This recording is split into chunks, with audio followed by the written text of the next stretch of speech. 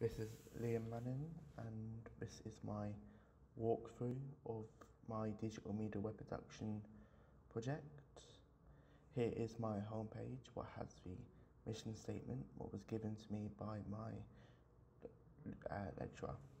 Here we have my logo page with the 5 designs I have in one image, and if we scroll down we see more.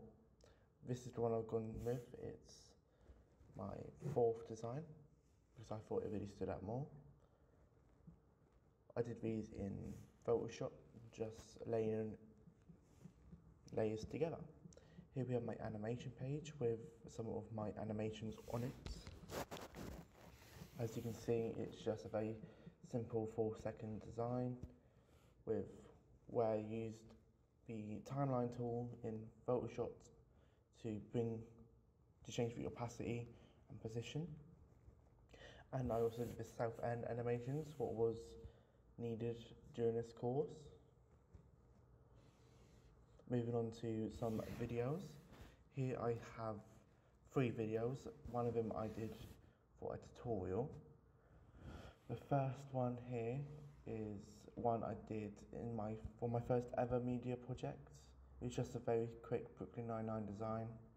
Here I have a later project. It's just a little horror title sequence, what I filmed, directed all myself. And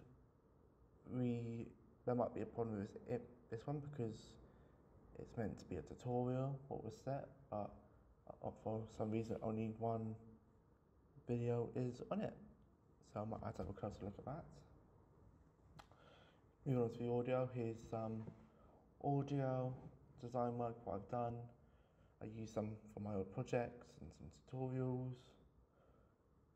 Here's just a couple of images I took and edited a while back during a previous course.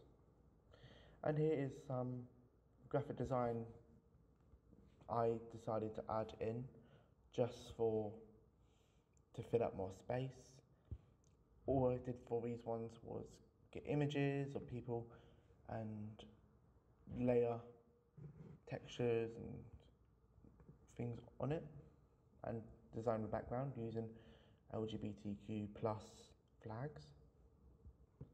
Moving on to the client page, as you can tell, it's just 6 companies what came to mind, what my production could work for. Here's just what we offer on the service page. And finally we have the contact us page where you can put your name, your email, write a message to the company, and it might be able to work. As you can tell, I'm just going to do a little example, see if it loads properly. As you can tell, it's just very standard, first name, last name, email address, and the message. And we also have the map on this page. If I click on directions, it will take you to the link of where to go to find it. I'm currently at the university where I've set the location, so obviously it will just be glitched. And yeah, I also added some, you can find us on pages here.